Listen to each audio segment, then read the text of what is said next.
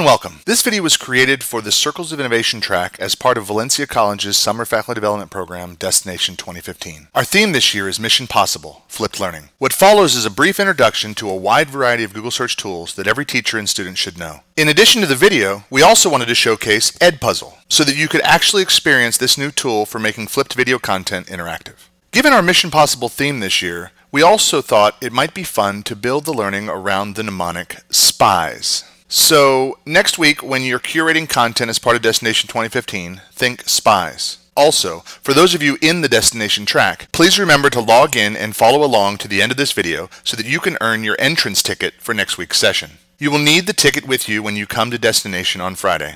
Alright, so let's get started. The first letter in our SPIES mnemonic is S, which stands for shortcuts. Google has quite a few shortcuts. For example, Google makes it very easy to search for things like flight numbers, movie information, sports scores, and more. However, did you know that Google is also great for unit conversion in math? Okay, Google, what is 80 degrees Fahrenheit in Celsius? Okay, Google, how many minutes in a year? Okay, Google, what is 18% of $43? Okay, Google, how do you turn on OK Google? The next letter in our SPIES mnemonic is P, which actually covers punctuation, operators, and filters. I've found that students and teachers alike are often unaware of how certain words, punctuation, and filters can enhance their searches. For example, did you know that the minus sign helps you subtract unwanted content from Google searches? Another of my favorite punctuation tricks is using 2 periods. This can help filter results by date or by cost. Google operators like file type can help you to find specific types of files on the internet. For example, if I'm an English teacher searching for subject-verb agreement, I can search for handouts, presentations, and a variety of other file types. With the file type operator, I can limit my searches to only those file types. The site operator, on the other hand, helps you to search within specific sites. Most websites have a search bar, but unfortunately, as many of us have experienced, these search bars often don't help out all that much. But by using Google search with the site operator, you will get what you're looking for. Filters are the last thing we wanted to share in this section. You can control filters with operators or by clicking on the settings button in a Google search. Under advanced search, you can filter search results by language, region, last update, safe search, usage rights, and more. These tools can really change the efficiency of your searches.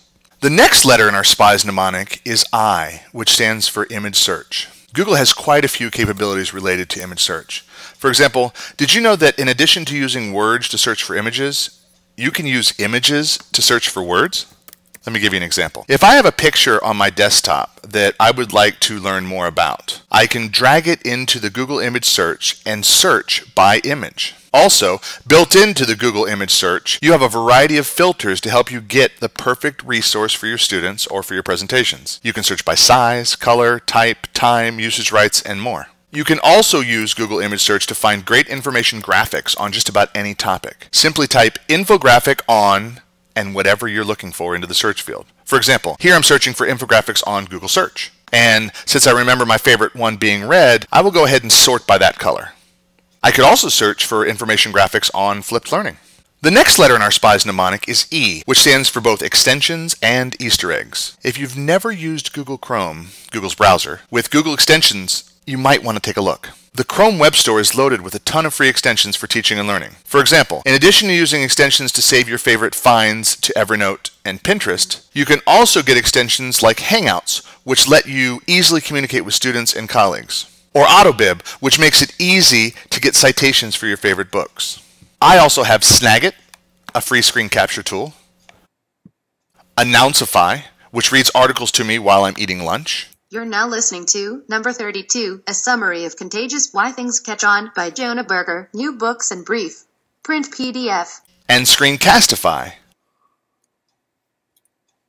which is a super easy screencasting tool for making recordings to help broadcast instructions from my computer screen.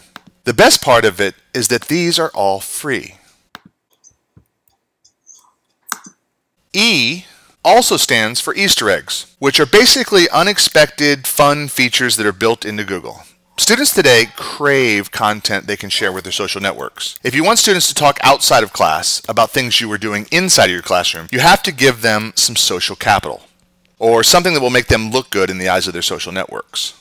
I have found that by sharing Google Easter eggs while sharing practical Google search tips, students tend to remember both better, and they are more likely to share them with friends. Some of my favorite Easter eggs include Zerg Rush, Bacon Number, Flip a Coin. Okay, Google. Flip a coin. Use the Force, Luke. Beam me up, Scotty. Do a barrel roll. Pac-Man.